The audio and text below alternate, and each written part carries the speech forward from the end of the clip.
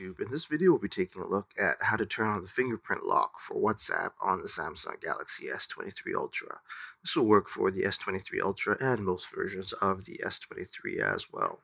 If you like this kind of content or find this kind of content helpful, leave a message down below. Don't forget to subscribe, and thanks for watching. So if you want to turn on fingerprint lock for the S23 Ultra on WhatsApp, thankfully it's pretty easy to do so. The first thing you want to do is actually open up WhatsApp. Once you have WhatsApp opened up, you actually want to hit the three lines button at the top right of the screen here to access your settings. Once you're in your settings, you want to look for privacy, which is usually below account and above avatar.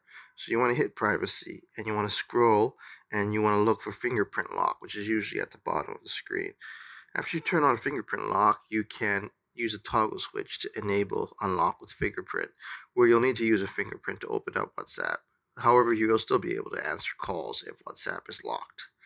So there you have it, everyone. Just a quick tip on how to enable fingerprint lock for WhatsApp on the Samsung Galaxy S23 Ultra. If you like this kind of content or find this kind of content helpful, leave a message down below. Don't forget to subscribe, and thanks for watching.